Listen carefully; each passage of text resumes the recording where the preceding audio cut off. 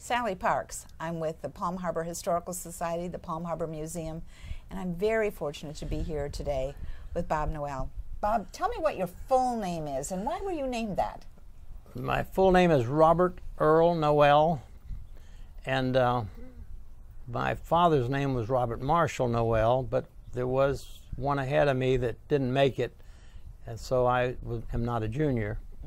So I was named after an Earl, and I don't know who that Earl is. I see. Okay. And what year were you born? When's your birthday? I was born March 19th, 1934. I was born in the Virginia mountains on Lone Pine Mountain out of Bedford, Virginia. And born in a house that all of the floor wasn't even in the house, and it was cold in the wintertime, but they went there to have me at my father's brother's house. And that's where my cousins and all live now, in that area in Virginia. So that's kind of home to you in a sense? Well, it's where all my relatives live, you know, on my father's side. So why did your parents go there to have you born there? They were on the road then? Yes, my mother and father both traveled. They both were like performers. My mother did a lot of sketching on paper of things that were very amusing. They could make a head and turn it upside down on paper, and it would be a different head. Instead of smiling, it would be frowning or something. And she did a number of those. My father was a ventriloquist. My father was also a blackface comedian. My father sold medicine. He put on a free show to get a crowd to sell medicine in the earlier days, you know, actually before I was born and then after I was born too. I don't remember a lot about the medicine shows. I do remember when they sold later on some medicines, but what kind of medicines did they sell? The same medicines you buy now in the drugstore. Most of them came out of Chicago. They didn't have television to advertise things. They did have some radio programs that advertised them, and medicine show people would take them out and give their spiel about them, and some of them were pretty good. They had some oils and liniments and that were good. They had some salves that were excellent for healing and such. Bob, you mentioned your father was a blackface comedian. Tell me what that means. Well, you take burnt cork out of Coke bottle caps and you burn it, and it turns black. Mix a little water with it, and it's black. It's black. Blackface comedian was comedy shows, and very popular, I would say, in the 30s, most likely 1890s to the 30s. I don't know how far it goes back. It may go back further than that, but they had a lot of different skits they did that was entertaining to both audiences. And we had a rope down the middle of the audience and white on one side and colored on the other. And when they went in to see the show was in the middle, and it was white on one side, colored on the other, because almost all of the little towns we played, there was close to a 50-50 mix. So they were segregated audiences. That's right, yes. And yeah, it was a different time, wasn't it? That's a different time. And everybody enjoyed the show, but as time went on, somebody said something one night about the little blackface dummy, Sambo, little black Sambo, and so Daddy put the dummy away and never used him anymore. That was in a little town in North Carolina. So. Do you remember your grandparents? I never saw my father's parents, but my mother's parents were show people. Now, the man that raised my father was a showman, a traveling magician, one-man horse and buggy show, medicine show salesman, came to Syfax, Virginia, which was a one-store town, and put a show on, and Daddy got permission from my grandfather, his daddy, to go with Doc. He left and stayed in the business all of his life, and now we're like 7 generations in the amusement industry. Wow. And he married my mother when he was about 20 years old, and my mother's father was also a blackface comedian and also a ventriloquist. And her mother performed. She played a zither, and I never saw her routine, so I don't know exactly what she did. But I have seen my grandfather on my mother's side, blackface show. Yeah. And did they travel like your family did too? Yes, but they traveled. They traveled by train and went to little towns, and either be in a schoolhouse room or a church or some little hall that they put on their show, and not many people, but didn't take many people. It was in the early 30s, you know, and it wasn't as much money around as there is today, although it's shortening up now. So tell me a little bit about, you have a sibling, a sister. I have two. I have a sister, and I have two sons, and one son lives about less than a mile from here, and the other one lives in the old home place in Clearwater, which is 10 miles from here. And Robert, my oldest son, has a boy and a girl, actually a girl and a boy. Jenny, he runs the Treasure Island Fun Center, which is on Missouri, turns into Seminole Boulevard, and it's on Seminole Boulevard on the right-hand side of Treasure Island Fun Center. It was moved from Treasure Island over there. My son bought that piece of property and moved it over to the mainland, and it's been very successful on the mainland. So still in the amusement business. Yep, still in the amusement business. That's right. Yep. Right. My youngest son makes games too and sells merchandise to my oldest son. My oldest son has Walmart stores, the games in the vestibules. I see. So like the claw games and Right. things like that. Yes. Yep. It's a pretty big business. Yeah. It's a pretty big business. He's got, I'm sure it is. I don't know how many, but it's over 500 stores. Wow. Bob, what was it like traveling around from town to town? You know, you lived a very untraditional childhood. Yes, I did. You didn't live in one home for all of your childhood, or even maybe 2 or 3 or 4 homes, but in the same town. It's funny. I went to school a week in each place, and when I'd go to school, a week. Is that what you said? A week. Okay. A week. 1 week. Wow. Now the first day in school, they say you were that little show. Yes, I went to the little show. Well, what do you do? Well, the first day is telling stories and such as that up before the head of the class, and I'd tell stories like, you know, when we were out in Texas. If you're in the South, people don't know what it's like in Texas. They didn't know. Armadillos is new to Florida. They only came along about 30 years ago, 20 years ago. You know, they worked their way around. I'd tell them about the armadillos, and I'd tell them about the wolves, and I'd tell them about the coyotes you could hear howling at night, which I didn't see many wolves, but I heard the coyotes a lot. And then if you were someplace else, like on up in North Carolina, you'd tell about the alligators down in Florida, and so then they liked what I told so well that day 2 and day 3 and day 4 and day 5 was in other classes telling my story. And it was the same. It was the same in every school. It was the same in every school. That's amazing. And, so what did you learn in the process? I didn't learn a whole lot.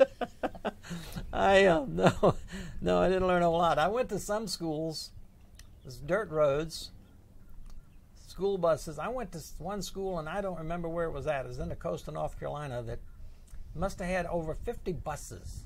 Well, you get kind of confused when you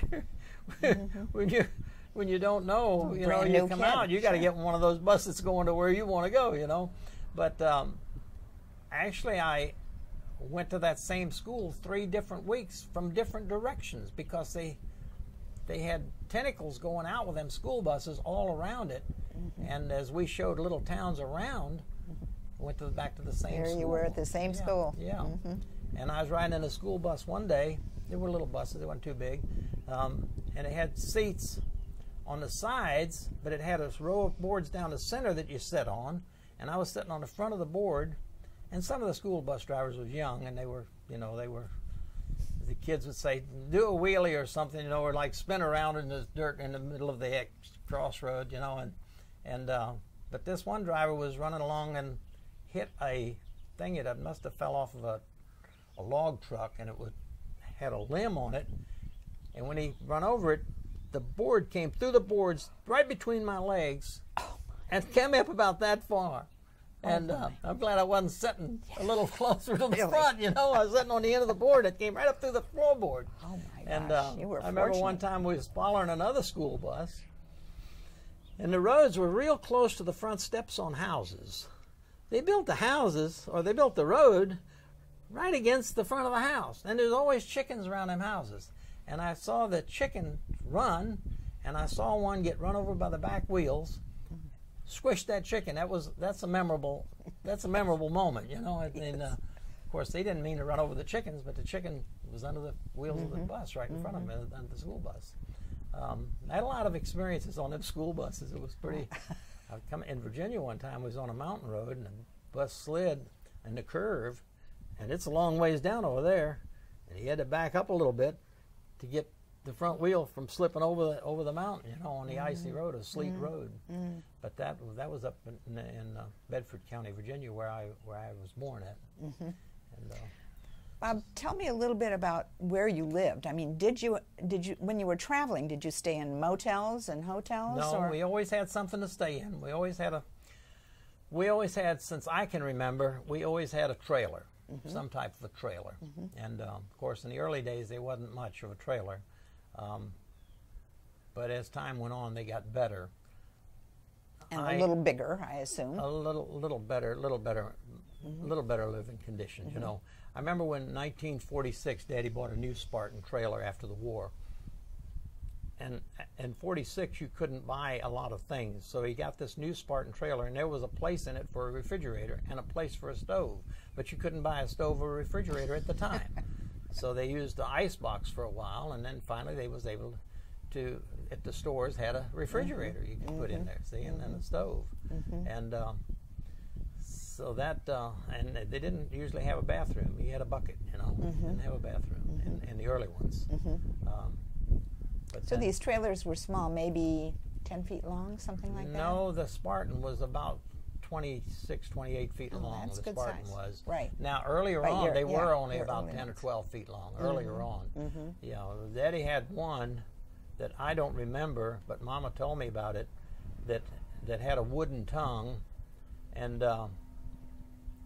and she had bought too many canned goods and stuff to put in the trailer, and they was trying to go up the Tennessee mountain over there, and on a dirt road, and they couldn't make it. And Mama had to throw out the canned goods. It was like Lucille Ball's long trailer. I don't know if you remember that movie Yes, or not. collecting throwing the rocks. and yeah, well, so Mama was out there helping push the car in a trailer, trying to get it up this dirt road in this, you know, in some of them Tennessee and Kentucky hills. Right. So what kind of cars did your dad have to pull these trailers? Or were they trucks or No, cars? later on they were trucks, but earlier on, I remember he had a Dodge. I think the pictured in the book there's a Dodge, and they're old square cars, you know, old square cars. The trailer wasn't very heavy, but it seemed maybe heavy. 6 or 8 horsepower. What do you think? No, they would have been.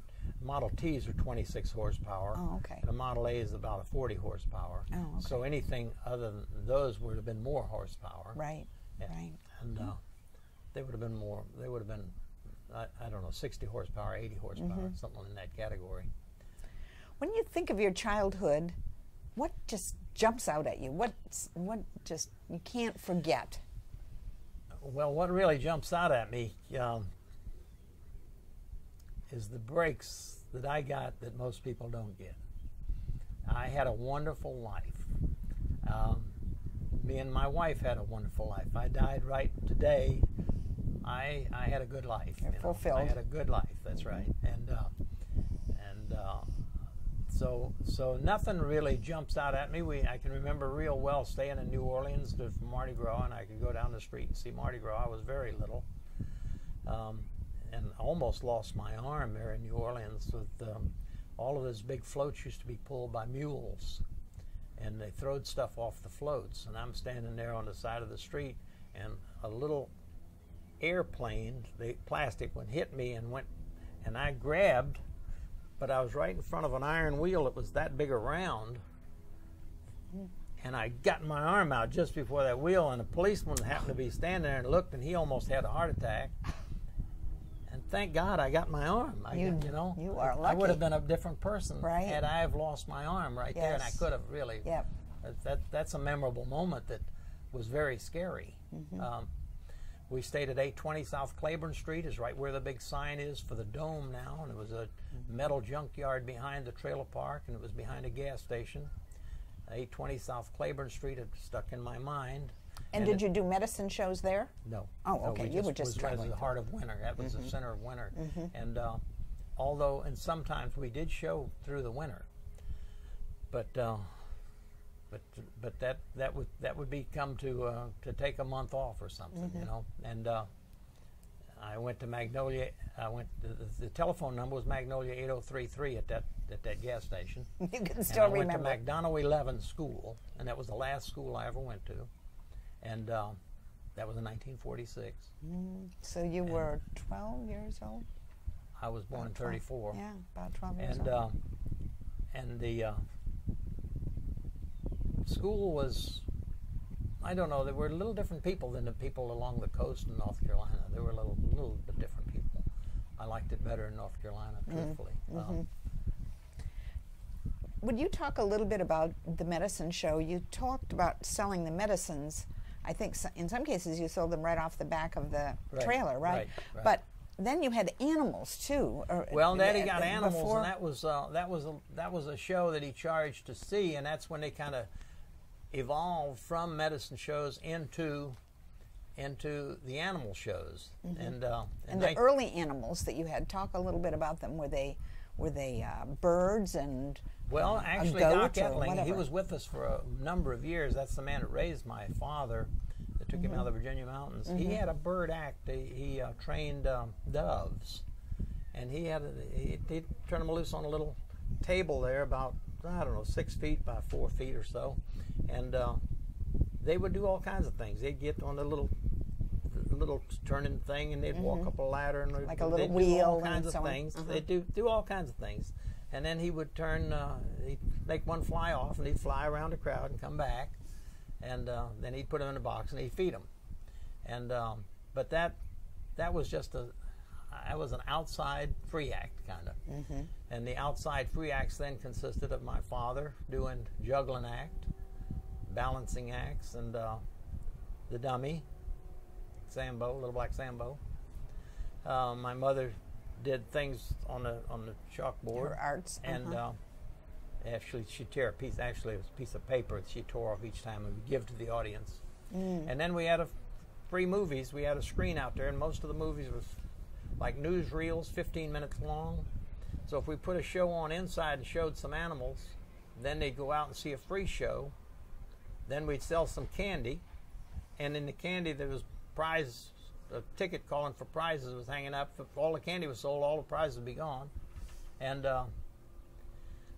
then they'd have another show, and then when he got the chimp, the way the wrestling and boxing started, when he got the chimp, he was showing Snooky, and Snooky would get to where he didn't want to go in that little box in the corner of the truck over there, so he could show another animal.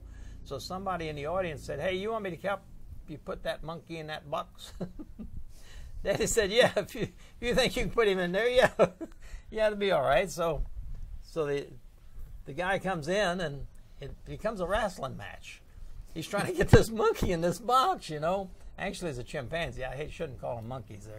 They're man-like apes, and my mother and father did not like. You know the difference between them. That's right. There's a difference, and so it turned out to be a pretty good show. So then they kind of featured that on another show. Do you think you can put the monkey in the box? So yeah, okay. So then it turned out to be a pretty good show. So then Snooky, if he didn't want to do anything, he'd go in the box. He learned. So then Daddy said, "Well, okay, this will be a wrestling match. You got to put Snooky's shoulders on the floor." Well, Snooky didn't want nobody putting his shoulders on the floor. So this went on for months and months, and finally Snooky got big enough, he started nipping fingers. So Daddy had to devise a muzzle for him. So then if he didn't really want to do anything, he'd roll over on his back. He finally learned out, hey, they're trying to make me do this. Here, I'll do that. Then he lays on his back, you know. Put his shoulders on the floor without a fight. So then they said, well, you got to sit on Snooky's chest. You got to pin him and sit on his chest. Well, you ain't gonna sit on his chest. He's got them 2 back feet.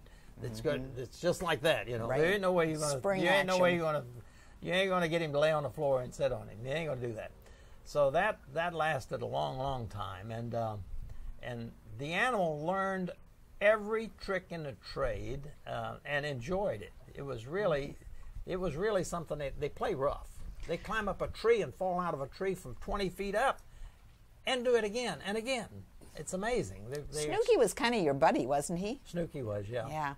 Tell me about that great story that your mother writes about when your dad purchased Snooky, because he had his eye on him, didn't he?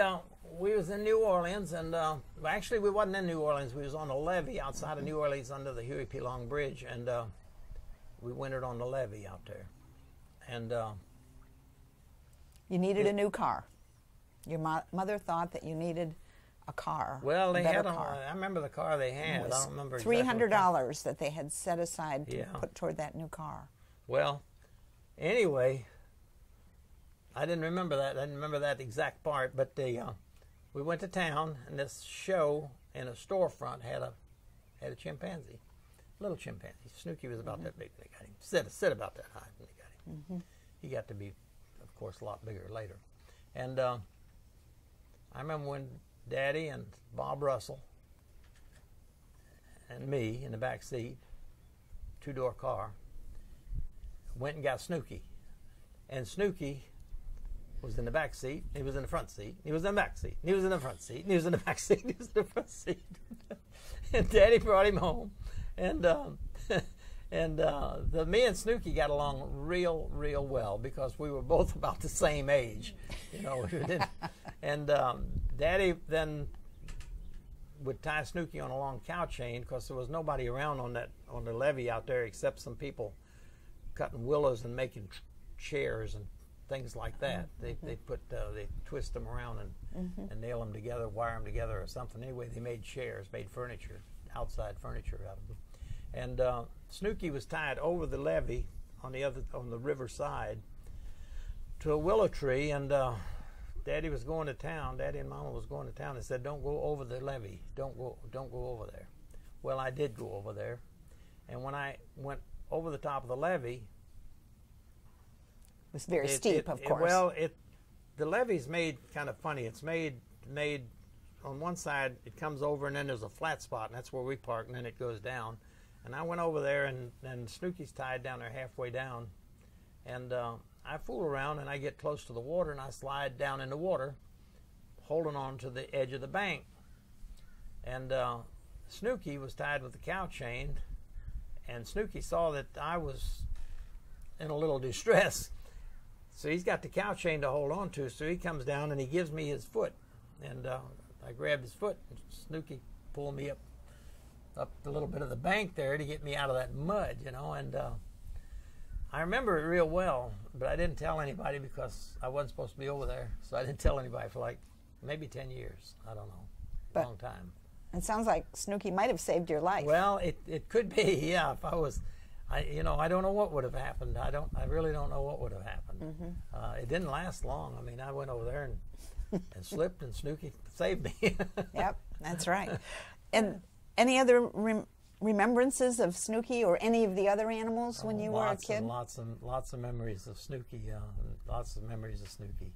Daddy had a truck that he drove a little Crosley up into. He'd take the end of the cage off and put the animals in smaller cages and pulled a little Crosley up because he didn't have the driver. Mom and Daddy both drove. I wasn't old enough. So the little Crosley was a convertible. So Snooky went everywhere with Daddy and Mama. And in a cage? No. Oh, sitting no, in the no. In the usually had a leash, you know, usually. Collar and leash, and he wore clothes.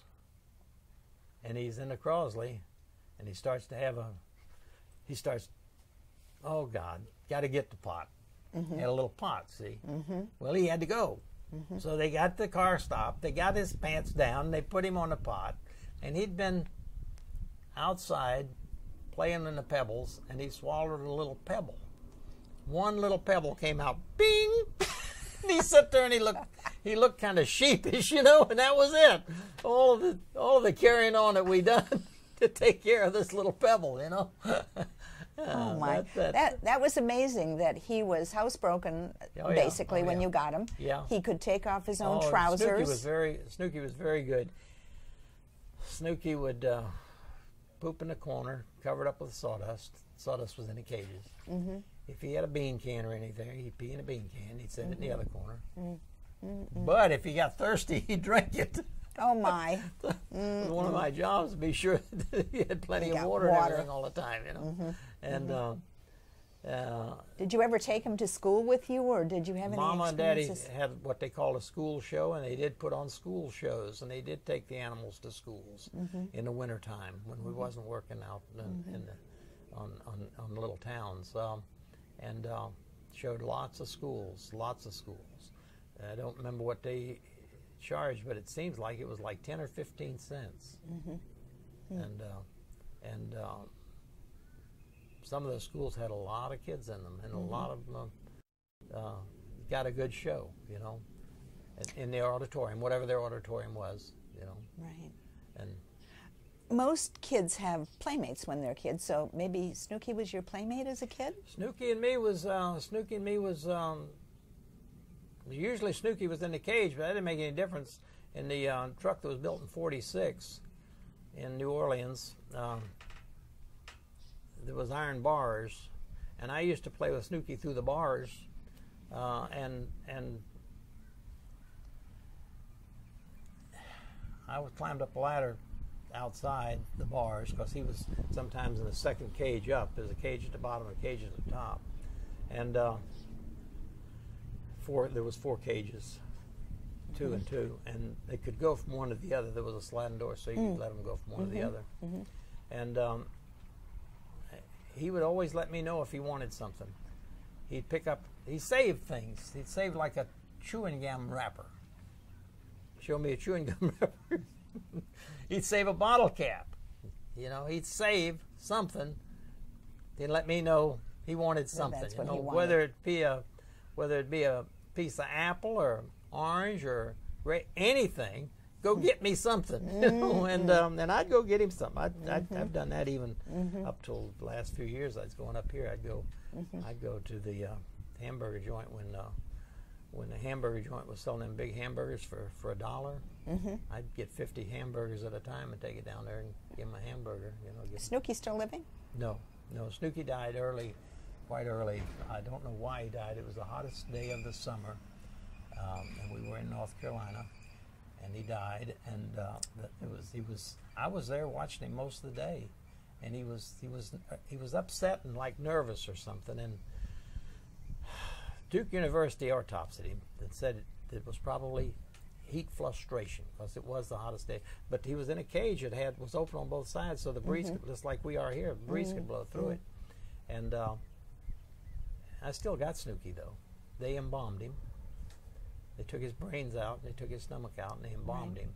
And my mother put him in a vat of formaldehyde for 2 years and left him in a barn in North Carolina. We had a winter quarters up there, and at the time, and went up there and got him, put him on top of a panel truck, and they aired him out because that formaldehyde smells, you know, let him get aired out good, bringing him to Florida. So I still got Snooky. Oh, that's very sweet. There were a lot of other animals, of course, in your life and in your parents' life. So what were, they were famous for the chimp farm in Palm Harbor. They never wanted meat eaters. They never had meat eaters, and they didn't. Snakes didn't appeal to them, but I usually had snakes.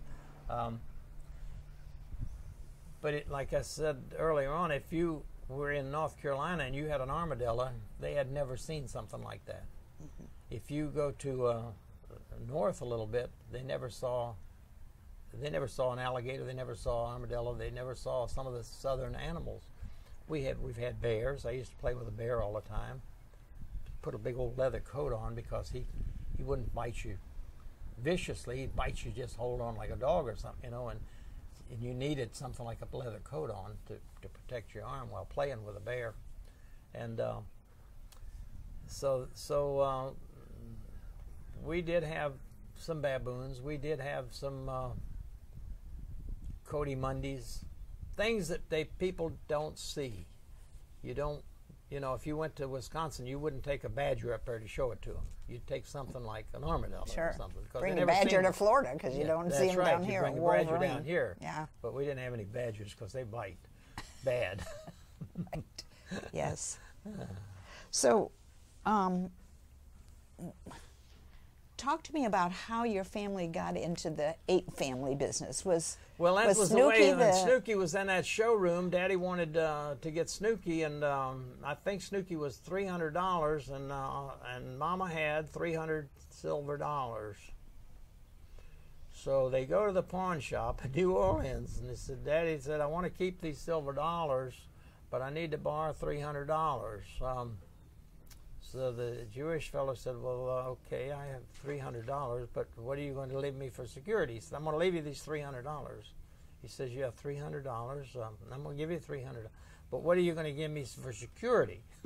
It went over and over, back and forth, back and forth. Finally, Daddy told him, look, this is $300, right. But I want to get this $300 back paper because money. My mama saved coins, So anyway, they did get the chimp, and they did go back and get the silver dollars, and they paid him the interest, whatever it was, and eventually, and then so he got Snooky and brought him home. And he brought him home in that car, and he was in, like I said, in the front and the back, in the front and the back, and Daddy was driving, and Bob Russell was sitting on the right side, and I was in the back seat. And your mother described your daddy and Bob as being a train wreck by the time they got home. Well, they got a few scratches and torn. He was all over the place. The chimp was all over the place, but he wasn't. He didn't make any problems. No, he just was being being playful very and active, excited. Very active. And then what was the next animal in the chimp family that you got? Do you remember? Well, I think, I don't know whether it was Susie or Joe. Joe, yeah. And Susie was a female, and Joe was a male. Joe came from the St. Louis Zoo. He was a trained animal. He could ride a bicycle, tricycle, roller skates, scooters. Every time Daddy went off on a motorbike or anything, one of the animals sitting behind him on the Snooky went every place with Daddy, and then when the gorillas came along, a gorilla went with Daddy on the motorcycle, on the any place Daddy went. So they just sat behind him and had their arms around him? Yeah. I suppose they didn't wear helmets. No, they didn't wear one either. But there wasn't, we wasn't in the metropolitan areas. We was in the rural areas, rural areas. We went to places and showed places that didn't have electricity, a lot of them. Daddy had his own electricity. Daddy would run a drop cord over and hang it in the store, and the store would have the biggest Friday and Saturday nights they ever had because they had a light bulb hanging in the store. And we drew a crowd, I would take the sound truck and run and try to figure out some type of route to go around and go through the fields where they was working in the fields and all, and sit with a sound truck and tell them there's going to be a free show tonight at Fox's Corner, 7 o'clock tonight, Fox's Corner. Well, they all knew what Fox's Corner was, or whatever the place was, and then I'd also put up posters and make a circle and come back, and make another circle and come back, and we'd have a crowd that night. Maybe 30, 40, maybe 150, but we'd have a crowd, and so then they would put on a free show, and then they'd do something on the stage, Daddy like a juggling act or a magic act, charge to go in and see the animals, come back out to see a free show, sell some candy on the stage with prizes, back in to see somebody go in the cage and play with one of the chimps. Wrestle one of the chimps, one of the chimps. And then maybe sell some medicine too? Each show was about 25 cents, and the candy would be 15 too for a quarter or something like that. And so if there was 100 people out there, Daddy would probably wind up getting $100, $150. Most likely. I really don't know. I wasn't. That's a long time ago. Did you perform in any of these shows, or was that later in life that you performed? Well, I never performed in the shows. Okay. well, not even later. I do things. I put on shows, but I never charged for anything that I do. And but everything they did was free too, you know. So in a way, but no, I made my money 25 cents at a time, shooting a stream of water. I made the water games popular. Oh. A long time ago. And you've been to a carnival, fair, amusement park where they shoot a stream of water at something, clown's mouth or something. And something either blows up a balloon or something goes up the pole. Well, I went to one that goes up the pole. I made those popular. So I made a lot of them. I sent them out on all the different fairs. I had 11 of them on one show myself. I had 11 32-foot trailers on the Royal American show. And I didn't always get 11 of them up. Actually, I took 12 out one year. I had 6 or 8 locations that were good. I'd take 3 or 4 locations that were not so good, and I'd take any location that was left over that they wanted to fill. And when I came in with the trucks at the end of the night to load up the games of the merchandise for the next day, 8 out of 10 prizes leaving the lot was mine, and I didn't have 10% of the games. I had maybe 5% of the games, but 10%. There'd be one big prize, and then there'd be all these little prizes won at my place. So you gave out a lot of prizes than just the A lot volume of stuff. A lot of merchandise, yeah, I did. I took semi-loads of merchandise. And it took a long time to fill them up each night, you know. I'll bet it did. I know what stocking Walmart feels like. Right. Getting back to the days when you were still with your parents, and still a teenager, a child, tell me a little bit about your memories of some, especially those that were in the kind of gorilla ape category. Well, and how did your parents then finally end up in Palm Harbor, up on alternate 19? Well, the way they wound up in Palm Harbor is 1947. We wintered at the Tropical Bird Monkey Farm. One of the circuses that we were around a little bit said there's a zoo down there that show people a welcome with animals, because they have a lot of tourists, and if you've got some elephants, they put an elephant out in front of the place, and this, that, and the other, and it's a help for them. So the Tropical Bird Monkey Farm on 79th Street, near the Red Barn nightclub. Here in Pinellas County? Miami. Oh, in Miami, okay. 79th Street in Miami. Right, okay. Northwest. And they went there to winter, and it worked out. It's perfect, you know. It was perfect. The zoo was there. They knew where to get the food and this, that, and the other, and the animals were welcome, and it was a good place to spend the winter, you know, for 2 or 3 or 4 months or whatever it might be. And so we wintered there, and we wintered half of 1948 there, and we were playing a little spot. You could go out and play a spot too, you know. If you could come back and you had a place, you had a home base there. If you go out and play a spot, play a little, like if a little carnival's going to set up over there, and in a neighborhood or something, little show or something with it, then my parents would take the show and go play the spot. And there was we met a man from Connecticut that in the Model A truck, little truck, and he said there's a place in Clearwater, the friend of his is building a trailer park, and you're welcome there. Well, he talked Daddy into coming to the trailer park, which was near the kapok tree. When you go off on Highway 60, where it's on the top of the hill, you go to the left on that little road, and back in there there's a trailer park built by a man from Michigan. Their name was Sugars. He had a daughter named Betty Sugars. And so that brought us to Clearwater.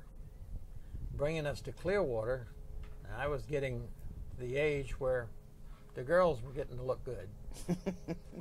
So I met Jean one year, and the next year went pretty steady with Jean, and wound up that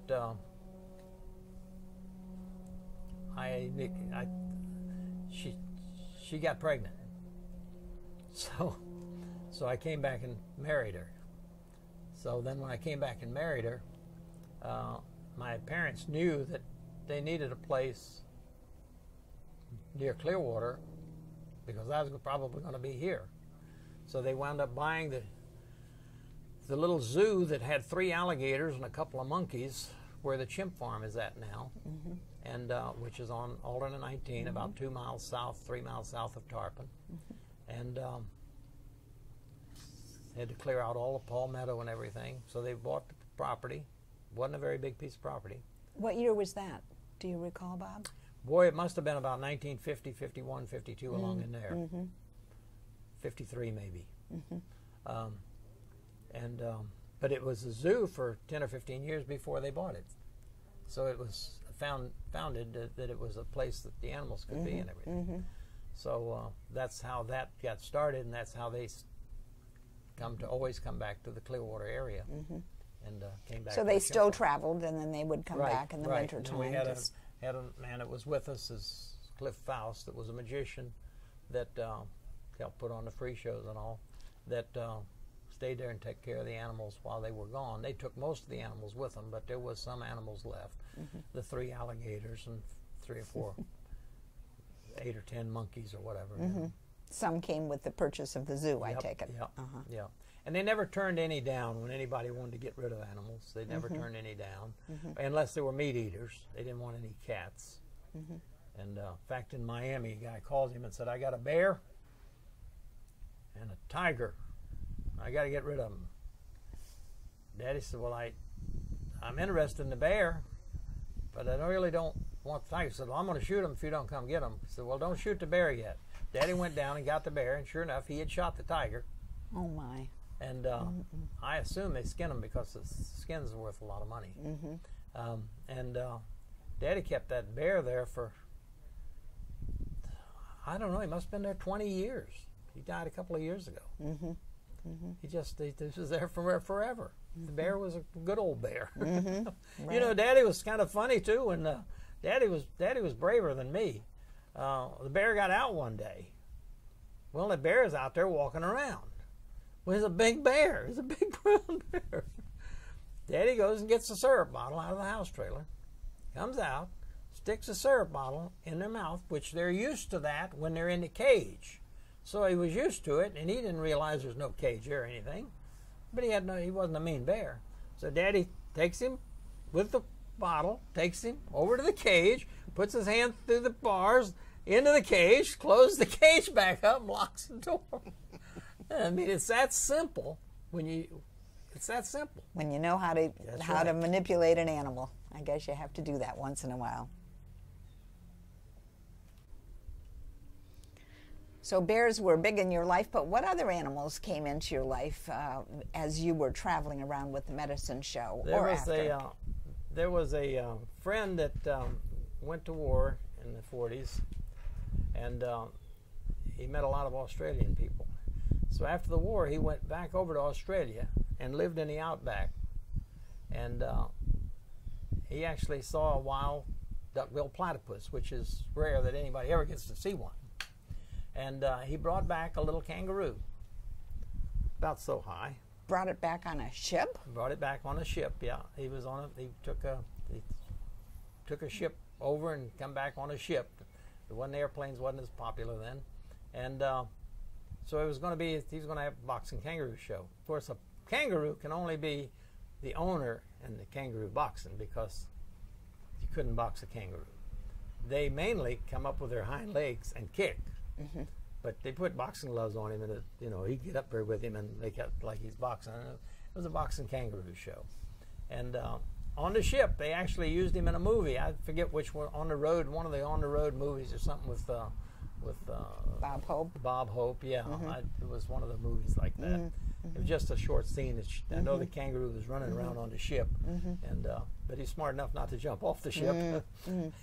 And so he was with us when we met him. He was catching rattlesnakes at the springs up there where the Springs boats started at. They just sold here recently. Silver Springs. Silver Springs, yeah. And he was catching rattlesnakes for Ross Allen. And and Very big guy in snakes. Yeah, and so he left there when we showed near there and joined us and went on with put his little show up, Boxing Kangaroo, and he never made much money, but he was from Binghamton, New York. And Bob, did any of your friends, people that worked with you, you yourself or your parents, lose any limbs or have any serious injuries from the animals? My father got bit pretty bad, and real bad, really. But I knew he was going to get bit, and it's his own fault he got bit. Why was that? Every time I got bit, it was Daddy's fault, because he said, take the muzzle off of Butch and let him go in the cage there. I said, no, I'm not going to take the muzzle off. He's going to bite you. He said, he won't bite you. Take his muzzle off. So I took his muzzle off. He took my hand. He bit my finger. That scar on my finger right there. I see it. Handed me my hand back and went in the cage. And I locked the door. And I said, I knew I was going to get bit. I mean, tell me about your daddy's injuries, though. They were pretty serious, weren't they? Yeah, they have one boss, you know, and I wasn't the boss. And and Susie done the same thing. He told me to open the door and let Susie out, and Susie took my hand and bit me on my wrist, and I got a little scar here and here where Susie bit me. No, it's here, I guess, here, where Susie took my hand, bit me, and turned it loose and went out the cage. You know, Susie could be turned loose. Most of them could be turned loose, but Susie was a female. She wouldn't go anywhere. My father. It was we was in I think in Heidelberg, Mississippi, showing with a little carnival, and my father didn't have a lot of patience, and my mother wasn't back, and it was time to open the show. It was about 6:30 in the evening, and he had left Susie and Joe, male and female, in a big cage where they'd done the performance at, and he went in to put them into little cages, and Joe didn't go in the cage. So what usually convinces them to do something is a blank gun. The blank gun doesn't do anything except make a loud noise, but it will burn you if it's real close. And he used the blank gun outside, and he didn't give him any time. And I said to myself, don't go in there now. And he went right in and opened the door. And because Joe was still, his hair was still standing up and everything. And you got to wait till they settle down. You got to wait till, talk to them, get everything okay. Okay, now we're all right, you know. And Daddy didn't have the patience. And so Daddy opened this one door, and then the other smaller door, which is this high. This is a 6-foot high door. This is a 3-foot door, for him to come in and go in his cage. Well, he came over the cage. Daddy put his hand down. He bit those 2 fingers off. He put this hand down to get that hand out of his mouth, and he bit that hand in 2. And the 2 fingers was left laying there, and he leaned against the door to keep the animal in the big cage. Well, that makes a hazard for me, because we got to move the show, you know. Saturday night, it's all over. So the helper outside, which did something that I wouldn't have done. He went in it's the safety door here to where my father was at, leaning against the door, and then locked that door to get my father out. Well, it's good he did. I went underneath the truck, and I had an iron bar where I cleaned the cages out. There's some bars across there when the cages went out into a garbage can underneath. And I went up through that and done like that between Joe and Daddy, and but it didn't mean anything. One of the fingers fell through that hole. One of them fell right there at the hole. Closed the door, took Daddy to the hospital. Now I got 2 chimps in a big cage with the runway and the other 4 cages here with the doors that they could have opened that had more chimps in it. They didn't. And this door is closed. He didn't close the door where the cage was at. He came back through the runway and closed the second door. There's 2 doors. And so then I had to open the show up that night, and I let people that paid to go in and see if the chimp had just bit my father's fingers off. I had my father's fingers there. and they take him to the hospital, and he had to have surgery that night, and they it was worked rough. on his hands. They worked. There's a long story in there, but I'll leave that out. Okay. And then he comes back. I get the show moved. I get him in the little cage and everything, and I get the show moved. And when Daddy comes back, then I don't know what it was. Maybe 5 days later, I don't know. The chimp and him made up. The chimp was making up, and so he goes in and handles the chimp again because he's settled down. Everything's all right now. See, it's amazing. They're very much like people. You know, when somebody gets mad, you got to back off a little bit. You know, back off a little bit. And, How big was Joe? How old was he? Joe was probably a 100-pound chimp, and Joe had been with the St. Louis Zoo, and was one of the performers. Could ride a bicycle, tricycle, roller skates, stand on his front hands, walk around, and done many tricks like that, which was he was a smart chimp, but clever. But when a chimp gets in there like teenagers, they're not as predictable, you know. And as a child, what did you think you wanted to be when you grew up? Did you want to do what your mom and dad did? I didn't. No, I didn't want to do what they did. I knew I didn't want to do exactly what they did, but I didn't. I really can't put my finger on anything that I really wanted to do. They asked me a lot of times, you know, would you like to go to one of these schools that? Which one is it there? It makes the soldiers and all. I didn't. Like West Point or something like that. You want to do something like that? No, that was not my cup of tea. My cup of tea was always tinkering and building something, and it wound up being the right move because I wound up making the water games, and I made a lot of them. And so you stayed in the amusement field, but it just was a different fix on what your parents had done. I made some other games too. I made a lot of other games that were successful for me. I made a lot of games that was not successful. I had shooting galleries, I had BB galleries, I had short range and long range, and I had a go-karts, a portable go-kart track, and I made a lot of things that wasn't successful. The first thing that I made was a thing that you hit and ring the bell, and I was in a little town in Pennsylvania, Coppell or New Galilee. No, that's where the Green Man was at. Homer or Clymer. I was in Homer, and then we went to Clymer, or Clymer and then to Homer. Anyway, there was a blacksmith shop there, and the guy wasn't busy. And I went over and I said, "You want to build something for me? I know exactly what I want, and I'll get you the parts you need." He said, "Yeah, I'll be glad to." So, starting on Monday evening, we started a high striker, a thing that you hit and ring the bell. Well, I went to Indiana, 20 miles or so up the road to Indiana, Pennsylvania, to Jimmy Stewart's Daddy's Hardware Store, the movie star, and biggest hardware store I ever saw in my life. And I bought a ladder that extended, and we took that ladder and we brought it together at the top, but fixed it so it could come apart so I could load it. I got the track there, I got some other parts there, Jimmy Stewart's Hardware Store, brought it back to and showed him what I wanted to make for a thing where they hit and ring the bell, and we got a piece of wood, and when I went to the junkyard, coal mine junkyard, and got out one of the coal cars, I got a bell to put on top.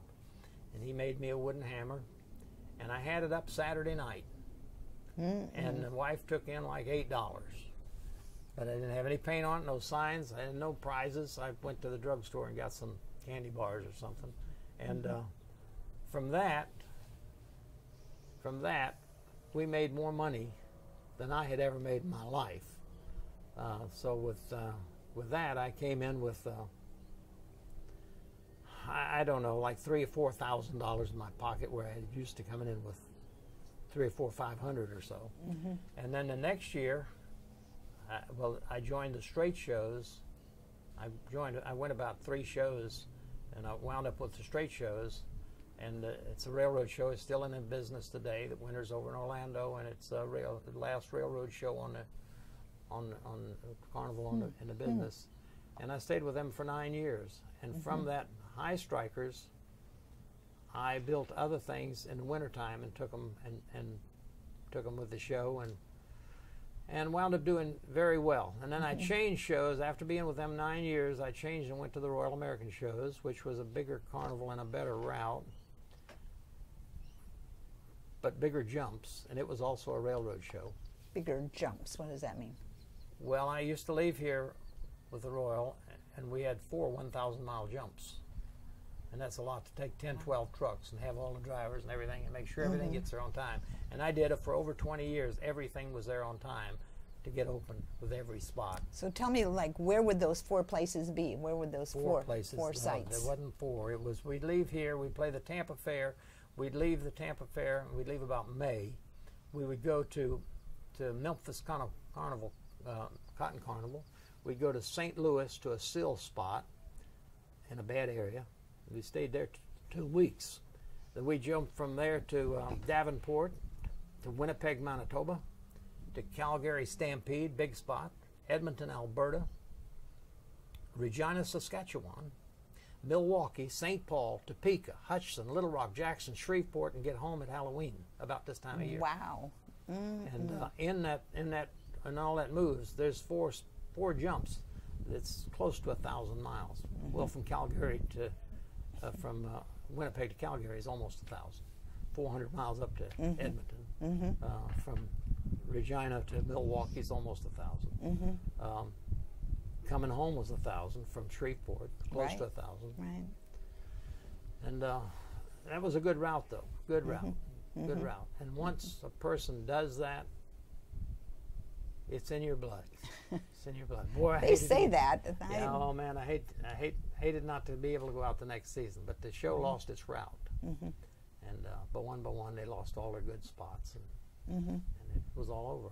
And But it sounded like you had both a creative side and wanting to build things and bring forward new ideas of things. I still build things. Do you? I still tinker around with things, a lot of things. In fact, when we get through talking, I'm going to go building a set of steps on the back of a camper I bought that didn't have the correct steps on it when it left the factory for old people to get in and out. You know, I mean, they're little steps that wide and 14 inches high and stuff like that. You know. Well, what I was going to say, Bob, is that you were also clearly a businessman who knew how to, bring this creative side all well. I got to the 3rd grade. The wife got to the 7th grade. So she could take care of the bookwork, kind of, you know. There was a lot of bookwork that had to be taken care of that you don't even realize. To get all them trucks through all them states legal is a pain. And it's way worse now than it was then. And she was able to do all that, and she was a very, very, very, very good wife. She was a good partner. She'd come out at 10, 11 o'clock at night and help me hold a piece up on the side of the trailer when I was putting the trailer together to put a game in, you know, and raised 2 kids and kept a good house, and then drove one of the trucks, pulled one of the trailers, and every time a kid got married, we had another driver. Oh, that's one way to look at it. That's Absolutely, right. Absolutely. Do you remember any sporting events that you particularly enjoy? Is there anything that you like as far as I sports like to go? go scuba diving. Do you? I like to go. I've been I've been up and down this coast. I went to the Australian Reef. I went to Cayman Islands. I like to go. I like to go scuba diving, but I haven't been in a number of years because they've been in my heart 14 times. Oh, really? Wow. Dr. Williamson, Morton Plant Hospital. So he's telling you to take it easy? He done 13 up, I think, and then his last one was done by somebody else, but he was there. And I just don't get in the water like I used to. And too, my wife going into the Alzheimer's home changed a lot of, changed everything, really, changed everything. It's not the same as it used to be at all. Yeah. But I understand. How did you spend holidays? Were holidays times that you could take a vacation, like Christmas time or 4th of July, or was those working when times? When me and the wife got home at Halloween, about this time of year, we would take 2 or 3 weeks off. We'd go places. We get in the car and drive out to Yellowstone and drive up to whatever. We went down that. I've been on the West Coast Highway along the coast 3 or 4 times, all the way to the end of the Baja one time. Went down on a Mexican train ride, put the motorhome on a train, lived on a train, in the motorhome for 7 or 8 days, putting you on a different siding each night as you got there. And then they'd tell you, the wagon master would tell you where to go eat, where the good water was at, where to stay out of, and this, that, and the other, and tell you what you're going to see tomorrow as we're riding along. And you're all sitting in your motorhomes, and it's going like this, and the one in front of you is going like that, just like this and just like that. Clickety-click, clickety-click, clickety-click. Take you to the next little town or siding or whatever. Went through the Copper Canyon Mountains, went through 98 tunnels, some of them over a mile long. Not mountains that's like this, mountains that sheer up and down. At one place it stopped. I got out of the motorhome. I went around behind. I was pulling a Grand Cherokee. It was on the same flat car. I took up the whole flat car. Looked down in the river down there. The railroad ties are sticking out that much over nothing. The rock starts here, where the train is at. Nothing. And down in the river down there, 1,500 feet below me, there's flat cars just like I'm standing on. Oh my gosh. Yeah, you had some second thoughts about that. What am I doing here in this big old... Yeah, it makes you feel kind of funny. It does. They don't do it anymore. It changed hands, and they was afraid of lawsuits should something happen. So they stopped doing the house trailers and campers on trains. But you can still take the train trip. And we went out to the end of the railroad tracks there, and that was the Sea of Cortez, and we drove down to Mazatlan. We caught a ferry boat there. I watched Mardi Gras in Mazatlan that one year. Took the ferry boat over to the end of the Baja and then drove out up the coastal highway into California and stayed at the trailer park there, and that was the end of about a 22-day deal total, everything on that trip. It was a good trip. And so I've been up and down that coastal highway out there in cars and then motorhomes, and I don't pull trailers very often. Yeah, I understand that. Did you ever go to church? Went to church about a number of times. I'll tell you the experiences I had in church. Staying at my aunt's house in Virginia, where the house I was born in, she gave me 10 or 15 cents to put in a hat, and we went to church. Well, the church wasn't kind of what I expected, because it happened to be a funeral. And a whole bunch of kids was there and squalling and crying and carrying on, because I don't know whether it was their daddy or their mama, but one of them was in the coffin. And it wasn't something that made me feel very happy. So the next year I'm back up there at my aunt's house, which they'd take me there and let me, because I got some cousins and all there, you know. We go to the same church. The same kids are squalling and hollering and carrying on, because mama now, it was daddy, now it's mama, or vice versa. So that was my experience in that church. Now I go back to that church because the cemetery is out there with my relatives and all, and I put a little show on there in the hall for them once in a while. Then I went to church in Clearwater. I went to church someplace else, and it was Sunday school, and I was little. And they asked me to read this. Well, I couldn't read it. And they all made fun of me.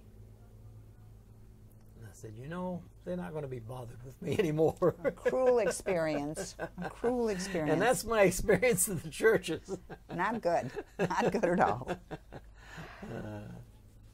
I lived up near where the chimp farm was, the Noell chimp farm, and I met your mother. I never met your dad. What year did your dad pass? You know? You know, I should know exactly, but I don't know exactly. He's buried, I know where he's buried. Was it in the 60s? I was playing at Dallas Fair at the time, and I drove back for the funeral, and I haven't been to the Dallas Fair in probably 15 years. So it was about 15 years ago. I think Daddy was 82, I think. I'm not sure. I think he was born in... Well, he got married in 1920, I think, and he was about 19 or so when he got married. So, so I guess he would be 100 years old if he was living. And what about your mom? When she was about 4 years later. And I was here when she passed away. They were an amazing pair. Yeah. You couldn't. Well, I tell you, I couldn't have myself. I couldn't have had a better wife than I had. I've got a She doesn't know me now. She said, I go down there just about every day. I've missed 1 day in 10 now, which was 2 days ago, and I'll see her before the day's over. And so you had a good parents life, and a good life, wife good and life, yeah, good sons. I know that. Yep. Both of them still married to the same. One of them married now 45 years. We've been married 63 years, me and the wife. Wow. And so, what legacy do you think your family leaves in Pinellas County because of the well, I think that my family, I think my family so far, you know, what I've got of my own family and my mother and father, I think that I know they gave my mother and father the key to Tarpon Springs one time, so they must have thought it was all right. And I think that everybody, not many bad things can be said, if any. Right. About they were certainly good stewards of the animals. They loved the animals and took good care of them. They did take care of the animals well. They actually took care of the animals better than they took care of me and sister. Oh, is that right? Yeah, that's really. Yep, there's more pictures by far of the animals than there is of me and sister. You know, by far. They got some nice ones of you, though. Yeah. I like that too. You know, Albert Einstein said, "If we look deep into nature, then we will understand everything better." Yeah. You think that's true? Yeah, I do. I think that everything is related on Earth. I think everything, even the trees and people, are related. I really believe that. The trees, the pine trees, can set up a signal to the others when they get a bug, and the others then fight the bug off. That's been proven. There's things that's just beyond imagination that you can read about and or see. Certainly even explanation. You can't explain some things; they just are. I also believe in the Constitution of this United States too. I believe the Constitution should be adhered to. Yes. I'm very strong on that. Your parents wrote this wonderful, or your mother actually wrote this wonderful book. She started writing, I guess, at the St. Petersburg Junior College in Tarpon Springs. Got some help from one of the professors who encouraged her to write. Not sure. But it's such a great book. The history of the Noells, our gorilla show. Yep. And you should be very proud of that because Mom did a great job of writing. It's a very charming book and tells lots of good stories, just like you do. The pictures on the back there, that's my father with Tommy the gorilla. That you probably never see something like that again, you know. And you used to be able to go into that zoo and Tommy would be tied out there, tied him around his wrist or something. You can't tie him or can't put a collar on him because they'll slide it off their head. Right. Yeah, he was tied around his wrist. Sometime, did he have an ankle? Well, sometimes they put it around his ankle. I think so. Anyway, Bob, you have been a great storyteller. Thank you so much for being a part of this delightful show because it means a lot to us to learn about your interesting life. Well, I didn't know whether you wanted anything else or not. Of course, there's I carry something in my pocket. Oh, well, let's see what you carry. Yeah. Are you running out of time? No, I think we're good. Let's see what you got in your pocket. I bet you have some kind of magic thing because my grandsons tell me about the magic you do. That's why they wanted to be here. I have the miser's dream. Do you know what a miser is? Yes. What is a miser? A miser is one that saves all of his money and doesn't give any of it away. You got the camera on this good? This, I have an empty hand, and I have an empty hand, and I have a few dollars. That's 1, 2, 3, 4, 5. How many did you count? 5. I swapped in, so you see both ends now and all the way around. Is that right? Is that real? 3, 4, and 1's 5. Is that right? Yes. If you're taking double your money, I'd like to double my money. Yeah. It does look like more when you double it. So I 5. double it over and over and over. See, when it double it over and over, it starts looking better and better. Oh, see, that's wow. 1, 2, 3, 4, 5. And now if you notice, they're all $100 bills. Yes. And that's real and spendable. Bob, I have 5 $1 bills in my wallet. Could you do that for me? Give them to me, and I take and work with them, and the next time I see you, I'll tell you a story. Okay, that's good. That's good. I take and give these to my girlfriend or wife. My wife, when she was here, she hasn't been here in 3.5 years. Right. She takes them down to Walmart. She always brings me back Oh, about my $5. Oh, that's my grandsons who love your magic, and all the kids in the neighborhood do. You're a clever guy. Thanks a lot, Bob. Yeah, I do that out there sometimes at sunsets. I know. They tell me about it. For the people. Indeed. If I know somebody's out there that wants to see it, I usually go out there. Thank you. Try to.